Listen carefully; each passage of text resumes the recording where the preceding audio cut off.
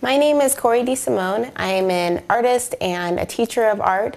My website is corey.sets.com, and I'm here to tell you today about how to make coffee art.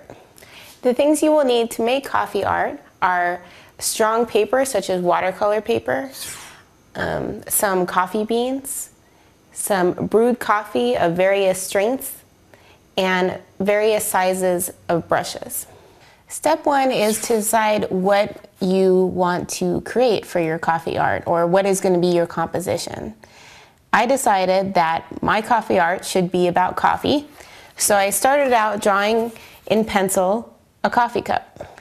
Step two is to experiment with different ways that you can use the coffee to make sure when you go to your final drawing that you're prepared, that you know the kind of effects that you can create. The third step is that after you decided how the different effects that you can create through coffee, you want to apply those to your final piece. So I like the effect that I created here with the sponging with the coffee in the filter. So I'm going to go ahead and use that for the background of my piece.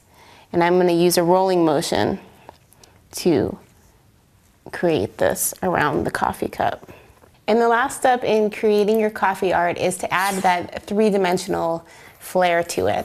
So what I like to do is open up some glue and get a brush that you don't want to use again, and glue coffee beans onto your piece. Some artists have created amazing things using coffee, such as Sal Sarugo is one artist to look up for this. My name is Corey DeSimone, and this is how to get started making your own coffee art.